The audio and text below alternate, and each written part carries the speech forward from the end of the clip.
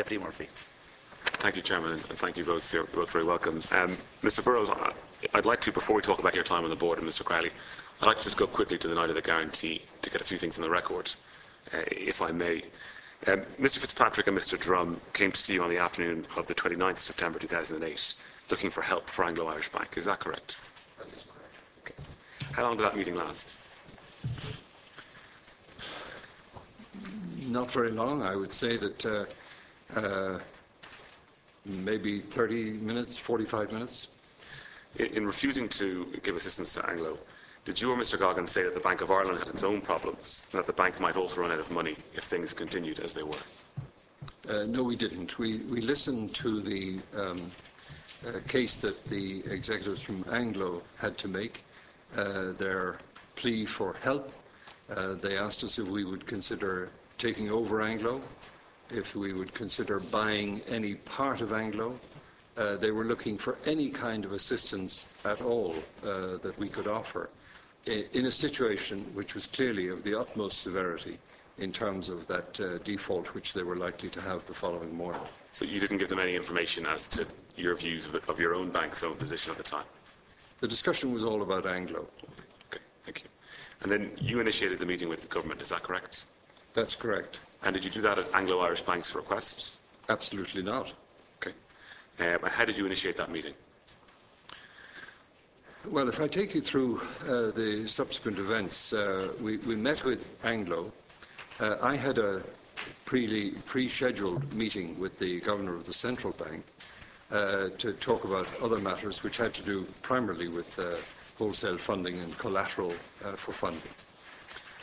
And I took that opportunity that afternoon of explaining to Mr. Harley the visit that I'd had from Anglo and explaining my concern at the very difficult situation which could result from this default the following morning. And I asked if there was any plan in place in the central bank to deal with this situation. And I was somewhat surprised to find out that there was not. And it was Mr. Harley's guidance to me that if I wanted to take matters further, that I should make an approach to government. Okay. And did you make that approach then through him to government, or did you make that separately? No, I didn't. I went back to Bank of Ireland. I discussed the situation with my chief executive, and we resolved that the right thing to do was to make sure that government was fully aware of the severity of the situation facing Anglo. We also felt, and there had been a lot of discussion over prior weeks and weekends in the central bank involving both Allied Irish Bank's executives and our own executives in relation to other issues in the marketplace. And we felt that it could well be that AIB would feel similarly about the severity of the situation, and that it therefore might be better if we made a joint approach rather than an approach on our own. And so I rang Dermot Gleeson, chairman of AIB, and explained the situation as I saw it, explained that we were going to contact government and invited him to join us in that approach, which he readily agreed to. Okay. And then you went about setting up the meeting? Correct. And was that by making a phone call to the Minister, to the Taoiseach, to the Secretary-General? A phone call was made out of our office in Bank of Ireland to the Taoiseach's department, and as a result of that, the meeting was set up. Okay. You say in your written opening statement that the immediate funding problems of Anglo could have been dealt with at the time with a guarantee from the government of the 10 billion in financial support that both you and AIB were willing to give. Now, that was your view at the time. That's right. If I just go back to the sequence of events that evening, the four of us went to government buildings, and we were eventually shown in to meet with the Taoiseach, the Minister for Finance, and quite a number of other people were there. I can't remember all the names. And I led, on behalf of the four of us, to explain to the Taoiseach and the other members who were present the reason for seeking the meeting, which was to make sure that they were fully aware of the severity of the situation that could unfold the following morning. And the impact that that could have on the banking situation at large. And then my other colleagues on that visit made their own interventions with government, at which point we were then invited to go into an ante-room whilst the Taoiseach and Minister and the others present conferred, and eventually we were brought back in to meet with the Taoiseach, and at that point Mr. Harley, who was present, asked if Anglo-Irish's default could be covered by Bank of Ireland and AIB providing liquidity in the form of 10 billion euros the following morning. Our response to that, and I think it was Brian Goggin who articulated this, was to say that we would be prepared to go away and consider that, but that given the severity of the situation, given the difficulties which we were all facing, we would need to be guaranteed by government on that particular loan. Not just guaranteed about the loan, but guaranteed that we'd actually get the cash back too after a specific period of time. Okay. So at this point in time then, was the discussion around a possible four-bank guarantee? No, it has nothing to do with four banks or any number of banks. It just had to do with Anglo and resolving the situation with Anglo. And so after that discussion, we went back to the ante-room. Brian Goggin contacted his colleagues in Bank of Ireland. I imagine Eugene did the same thing.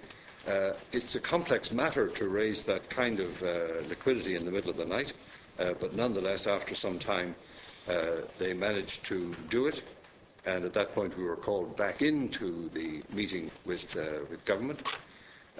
And we said that subject to that condition about the loan being guaranteed, that we could in fact, and I'm talking for Bank of Ireland, come up with 5 billion, not the following morning, but the morning after is the best of my recollection. At that point, and AIB confirmed their participation to the same extent, at that point we were informed by the Taoiseach that the government had decided to introduce a guarantee of all deposits for all the Irish banks. And there wasn't any question about 6 or 4 or anything else. It was for all the Irish banks. And at that point, we left. Can I just clarify on that point then, Mr. Burrows? There was never any discussion of a four-bank guarantee with Anglo and Nationwide being taken down, to use Mr. Gleeson's phrase. That was never considered while you were there on the night. There was discussion at the meeting with government about whether the appropriate thing would be to nationalise Anglo, and that was clearly ruled out by government in the discussion which we had. Okay. Can I take you, if I may, just to one of the evidence documents? It's BOI C3B. It's pages 9 to 11. And it's a note from that night of the meeting. And at the beginning of that note is the list of attendance, and then there's bullet points, comments attributed to you, Mr. Burrows. I don't know if you have this note in front of you. I've seen the note in the papers, yes. There are 10 bulleted points attributed to you, but Mr. Gleeson, when he was before us, said that he believed that only the top 2 lines were comments that you made, and the other 8 were his comments. Can you confirm if that's the case?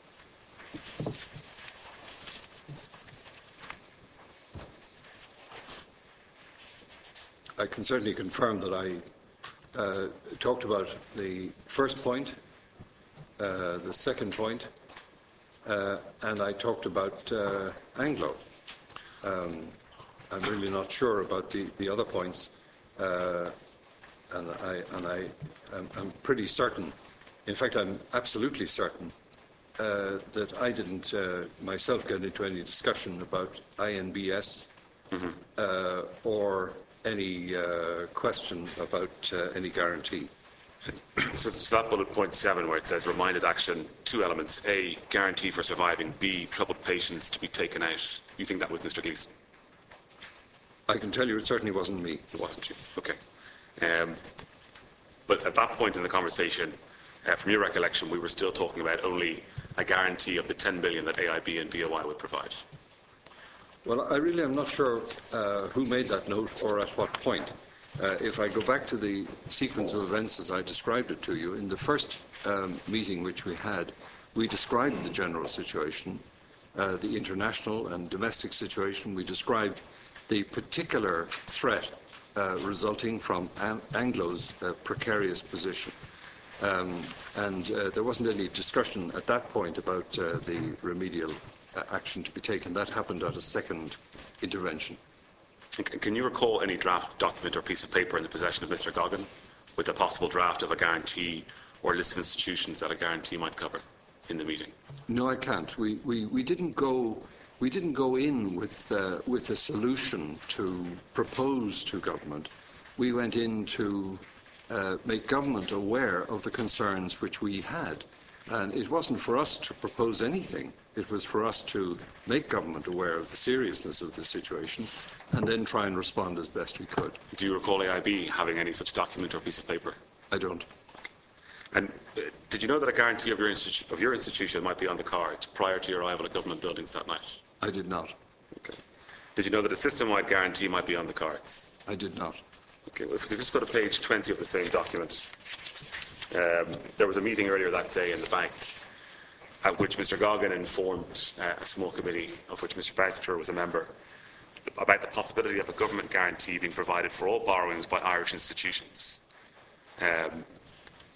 So Mr. Goggin, according to these minutes, would appear to have been aware that it was a possibility that the Bank of Ireland could become part of a guarantee before he went to government buildings.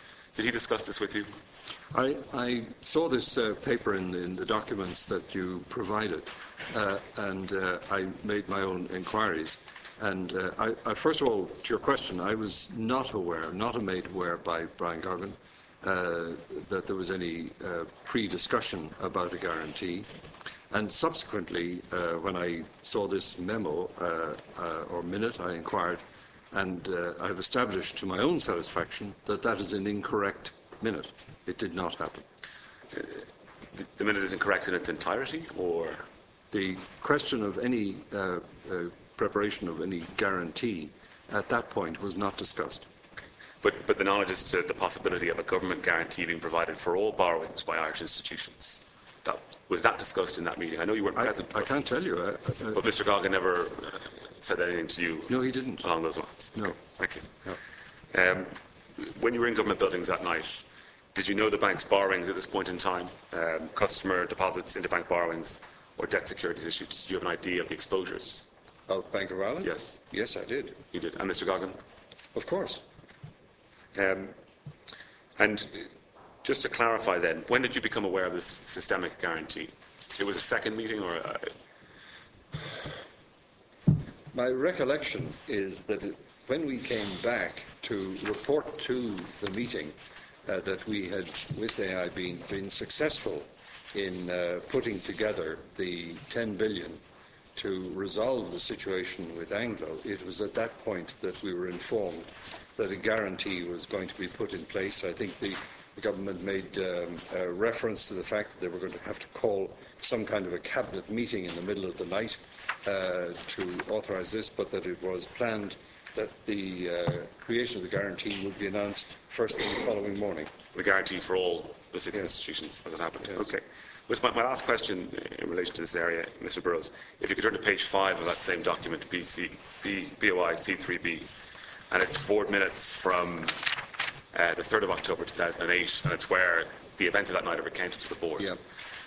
And it says that when the decision was conveyed that AIB and BOI were prepared to provide 10 billion collectively, the mood of the meeting lifted considerably, and the government side began to focus on the draft press release to announce the blanket guarantee with immediate effect. And by blanket in that instance, you understand a guarantee of the six institutions. Yes. Because in the following paragraph, it says, in the event, market developments triggered the guarantee earlier than expected. In these circumstances, the political judgment was that it had to apply to all banks. So is there a change there between what was agreed, or what you understood to be agreed when you said you could provide the 10 billion and a blanket guarantee? Could that blanket guarantee refer to the four banks? I don't think so. No, I think it always referred to all banks in my mind. But the following paragraph then, in the event market developments triggered the guarantee earlier than expected, and in these circumstances, which would seem to indicate different circumstances, the political judgment was that it had to apply to all banks. There seems to be an inference there that there was a change in the scope of the guarantee. I honestly can't get into the actual writing of that minute but I do know that we had the board, and Brian Goggin and I, reported very carefully on what had transpired. I guess the fact of the announcement of the guarantee on the morning, which is a matter of record, means that the guarantee was triggered that night. It was not something which we had asked for. This was a government decision. Okay, and just finally then, can you recall any conversation around the inclusion of subordinated liabilities as part of the guarantee? On that night? Yes. Absolutely not. You cannot? I'm saying it's not that I can't recall. I can recall that there was no discussion. No discussion. Okay, thank you. I might return then, if I may, to board oversight of risk policies. Mr. Crowley, the Group Risk Policy Committee was set up to assist the board with its risk oversight and governance responsibilities. But did this committee assist with or assume the risk oversight and governance responsibilities? Sorry, I missed the opening. Did it assist with or assume the Group Risk... Which? I missed the opening. Sorry, the Group Risk Policy Committee, which was set up to assist the board with its risk oversight and governance responsibilities. Did it assist with or assume these responsibilities? Did it assist with? Or assume these responsibilities? Oh, it was given these responsibilities. Okay, so these responsibilities were delegated to the committee? Well, yes, as an added piece of the jigsaw protecting the bank and its credit. Okay.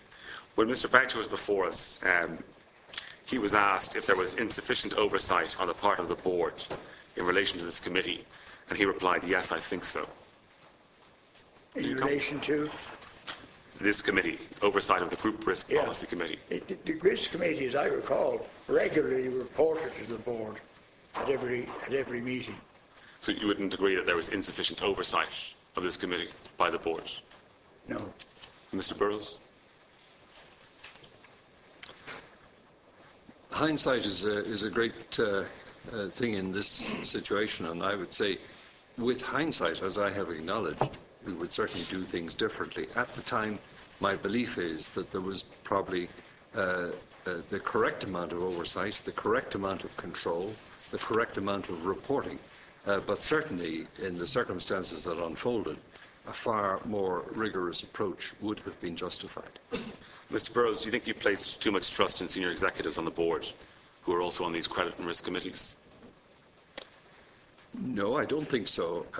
I think it's a fact that to run any business, a bank included, a board has to delegate its responsibilities to management. That's the way the business gets done.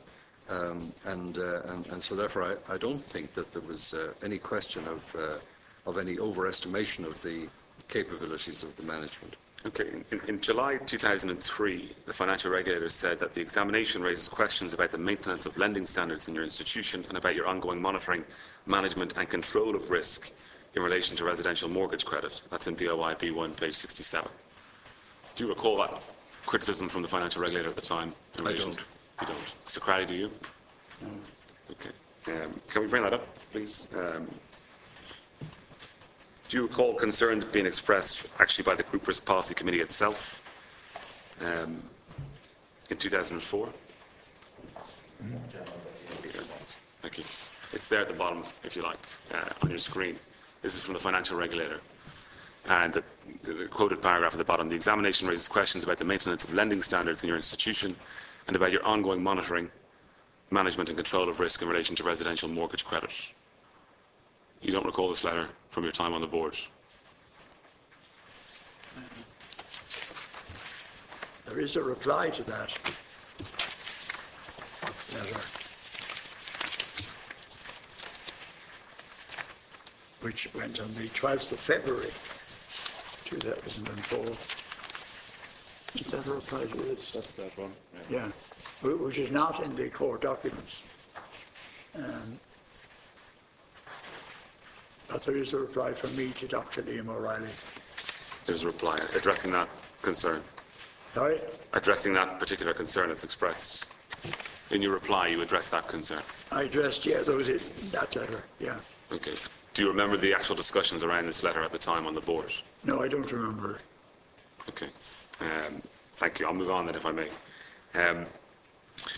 Mr. Crowley, did you ever feel like the bank was under pressure to change its model or its business, given the apparently rapid success of other banks like Anglo-Irish Bank?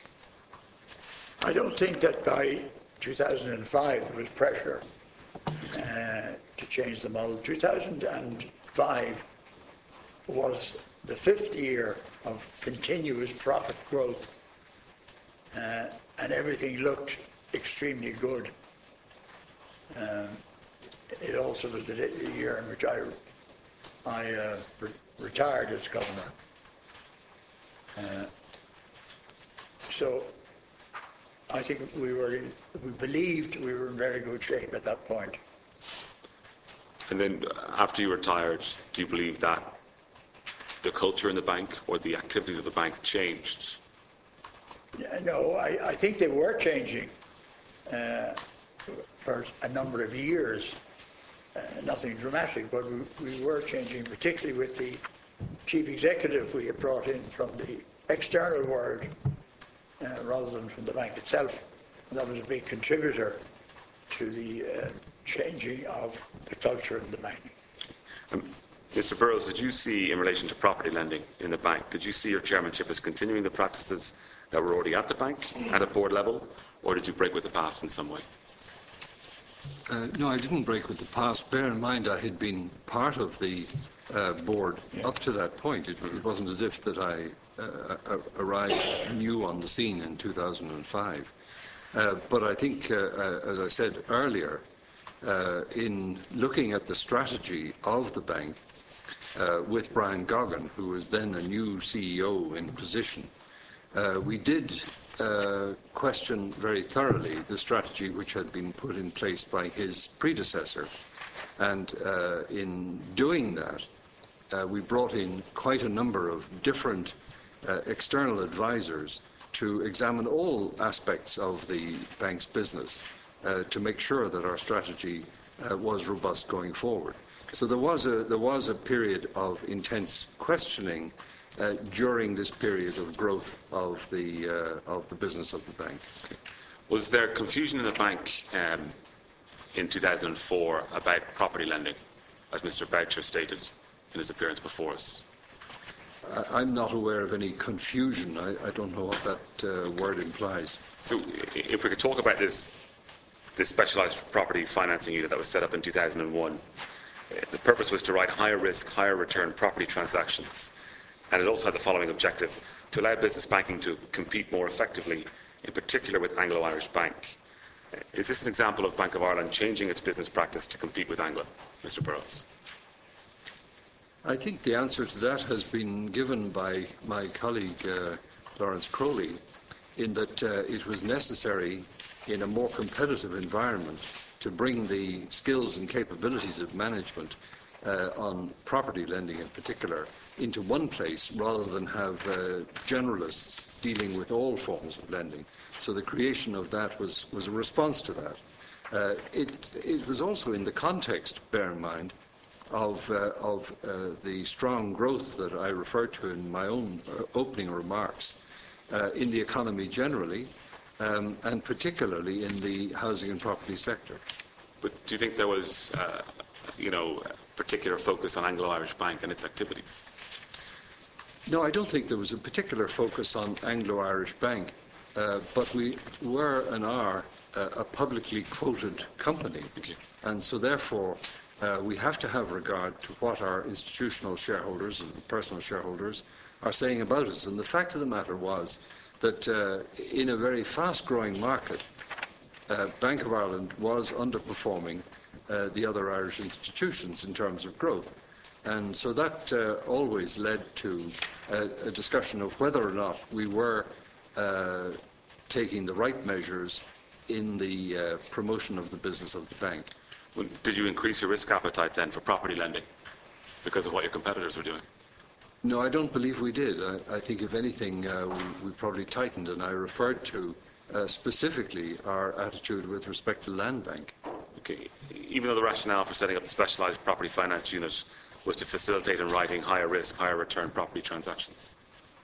Well, that was back in, as you said, in 2002. 2001. And then 2001. in 2004, led to the creation of a dedicated property unit. Yeah. And that was set up responsible for managing relationships with total group exposure in excess of 30 million. And the rationale for that was that in the past 5 years, we've underperformed in this top-end market, which has been dominated by banks with specialist property units, most notably Anglo-Irish Bank. So is the move to a dedicated property unit in 2004, is this an example of Bank of Ireland changing its business practice to compete with Anglo? Well, I think to compete in the marketplace rather than specifically with Anglo. Anglo were certainly the bank that was the most high profile in that area. So it's natural to make reference to that, but it wasn't just Anglo. There were lots of other banks competing for the same business as well. Yeah, and yet you cite Anglo twice in your minutes over that period of time specifically.